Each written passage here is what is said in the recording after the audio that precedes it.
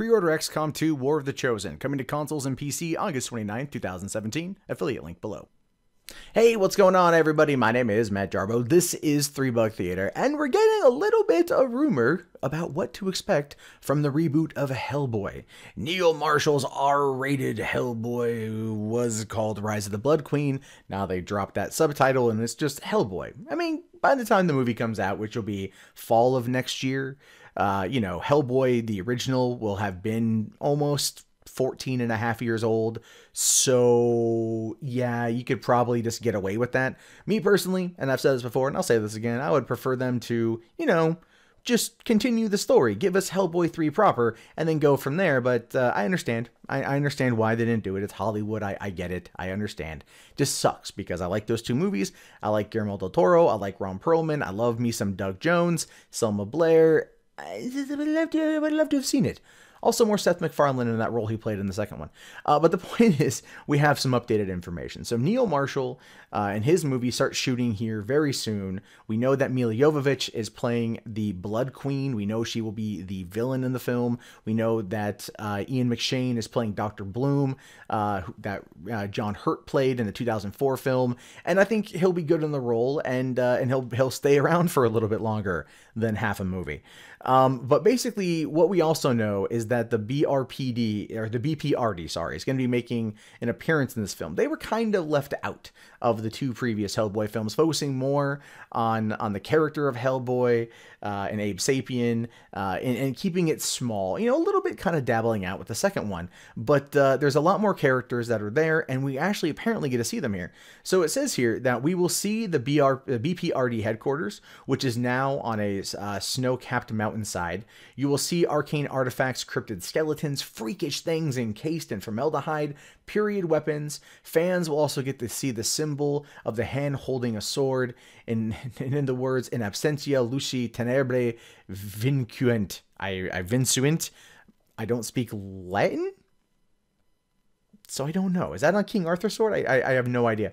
Now, it does say here, who are the members of the B.P.R.D this time around? You have Abe Sapien, because you're going to have Abe Sapien. I don't know if they're going to get Doug Jones back. I think they should. I really think they should.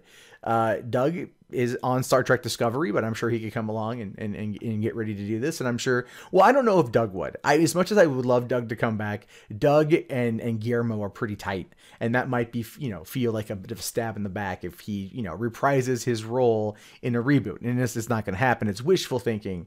But yeah, there we go. You got Alice Monaghan, who can hear dead people, and she will also use the spirit rack. Major Ben Daimio, a rugged military type with cold, calculating eyes, close-cropped hair, and 3 jagged scars raked across his grizzled face. Has a cool transformation, which won't be spoiled here. Other characters include the Gruagach. I have no idea how to pronounce that.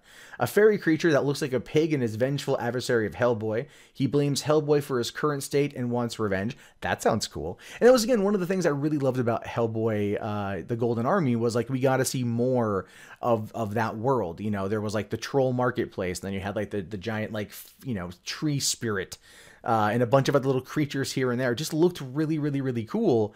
And getting more of that world, I think, would really kind of open up, the fans to wanting to see more because of how engaging and entertaining it might be. Now, granted, the way that Guillermo creates those kind of worlds is very all into himself. I mean, you can sit there and you can't sit there and tell me that the first Hobbit movie didn't ooze Guillermo. I mean, like, he worked on all the designs for the creatures. He co-wrote the script. I mean, his fingerprints are everywhere all over that movie, and you can feel it, which is really cool. And then you get to, like you look at Hellboy 2 and how they did that. And I feel that Guillermo then took all of that he had put together from Hellboy 2 and then transitioned it into the Netflix show Troll Hunters. If you want my honest opinion, it's basically took from that to that. Like, I wouldn't be surprised at some point if Hellboy showed up in Troll Hunters just because. But it also says here that Baba Yaga the Witch will be there. I didn't know John Wick is going to be having a cameo appearance in this movie. No, it's not, but If you know John Wick, you know what I'm talking about. King Arthur and Merlin will be there. It's probably what's going to go back with that sword mentioned earlier. And it says that the Hellboy reboot will indeed be rated R, and this will be a darker horror story than the lighter tone from the previous Del Toro films. As you get to see a lot of cool action scenes that include severed heads, there will be some creatures of darkness. One creature has giant tentacles, which wrap themselves around the London Bridge, hence why the film will be filmed in London. Probably also because Pinewood Studios is there, and they might be able to get, you know, some tax rebates, and it's just probably, you know, a lot of movies are filmed in London, so let's be realistic here. And then it says here that the film leaves it wide up for a sequel, as you get to see who Hellboy is going after next. And of course, they're going to want to tie in with the sequel.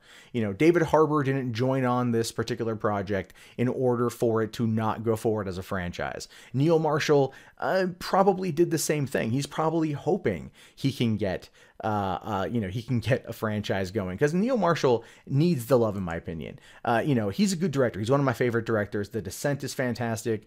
His first feature film, Dog Soldiers from 1999 or from 2002, sorry, is like a werewolf movie. You know, he did Centurion from 2010, which basically went straight to DVD with Michael Fassbender, but that was a well done movie.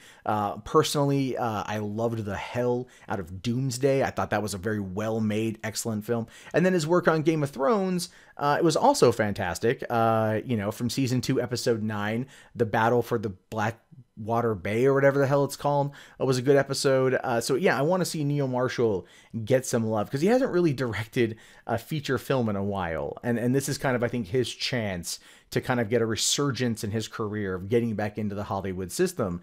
And if done well, it could work. So the movie itself is said to be coming out in, fall of 2018. And we have to wait, but hopefully as I start going into production here, I think in the next month, we'll start getting some maybe behind the scenes shots, maybe get a good solid look at David Harbour as Hellboy.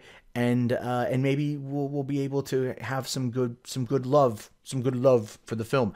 But what do you guys think about this? Does this sound pretty interesting? Are you excited for more B.P.R.D characters to show up?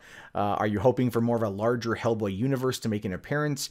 Therefore, that could be extrapolated upon with the sequels. Do you think it will even get sequels? These are things I'm curious about. Go ahead and let me know in the comments below.